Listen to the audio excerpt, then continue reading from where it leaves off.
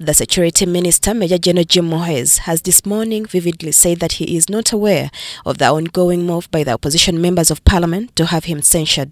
Against the Honorable Zake? No, about you. Oh, is it? Yes. Oh, really?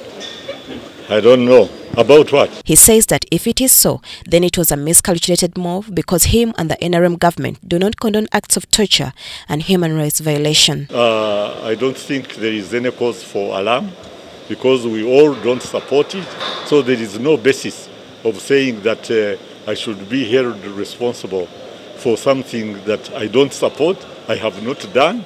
Opposition members of parliament 2 weeks ago moved a censure motion against the minister on account of failing to account for brutal arrest, torture and violation of human rights by the security organs. Muhwezi was at parliament today to answer queries of the members that sit on the defense committee on the Russian company car tracking contract. Of the day of where the company registration number, which street, plot address, can I respond in writing?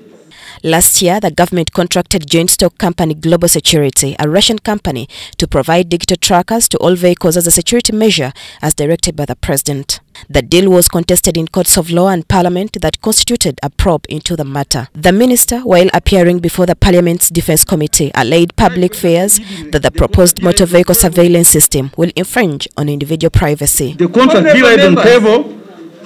Honorable members, the details on the information of the company, information with the report, the due diligence report that was undertaken, but also the agreement that was signed between government of Uganda and the company. But it looks like the minister was not prepared. Minus perusing through the agreement which they executed with that company.